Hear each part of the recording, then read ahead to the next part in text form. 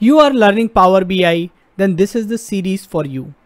Start from video 1 to learn all the basic concepts of Power BI.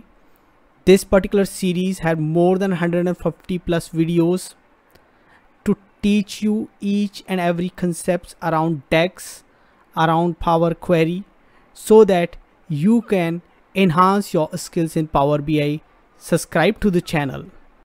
Hello and welcome to another video of beginner tutorial series, and in today's tutorial we are going to discuss one Power Query function, that is Table.ToColumns. Now till now what we have done is we have created table from lists, from columns, from rows. Now we are going to do the reverse phenomena. So what we are going to do today is Table.ToColumns, and let's see what happens when we convert table to columns. So Table.ToColumns takes a table as an argument and returns a list.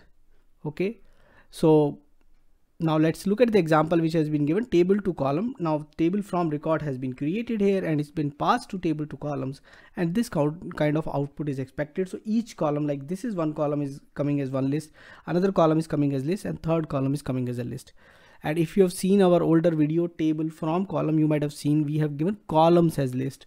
So Table.ToColumn should do the reverse of that. So let's go ahead and begin our journey in Power BI to do that. So now what we're going to do, we are going to go to Power Query. So from the home tab, we go to transform data, and we'll reach to Power Query. And in Power Query, we will take one existing table first of all. So this is the table which I already have, table 1.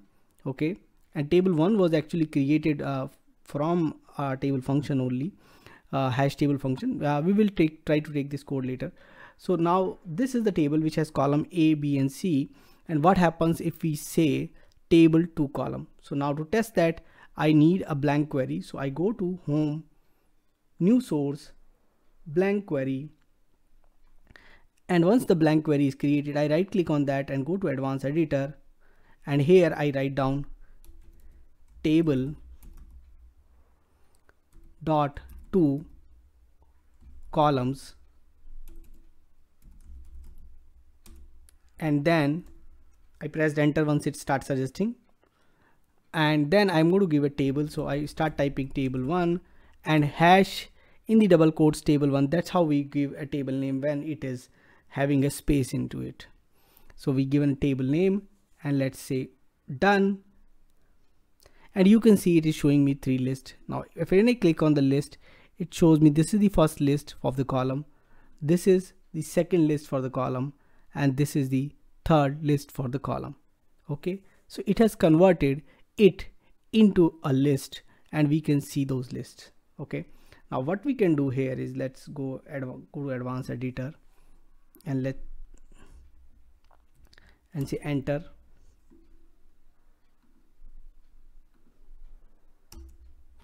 And when we can say okay, list underscore list, and we can say list dot combine, and it required list of list, and I think we should be able to take source in that, and let's return underscore list, and we need to give a comma here to end. Now you can see we created list of list and combine the 3 lists. So first list, the second list and the third list, all 3 columns we are able to see now. So this is how we used it. Now we have seen their example where they have actually given a table code inside this one. So let's try that one also. So we go here, we take out the code from here in this table, we go to advanced editor and we take out this hash table code, cancel. I go to query 2, I say advanced editor, and instead of table 1, let me try to give this code and try out what happens.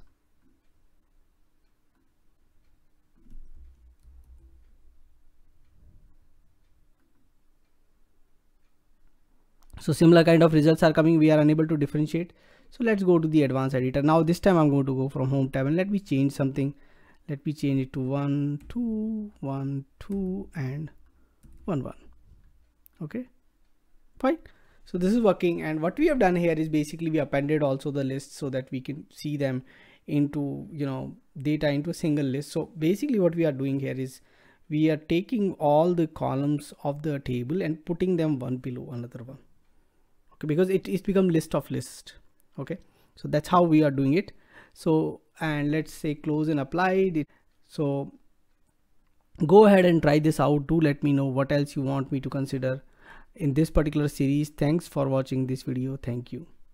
Keep watching, keep asking questions in comments, subscribe to my channel and press the bell icon so that you can get notification for new videos. Thank you.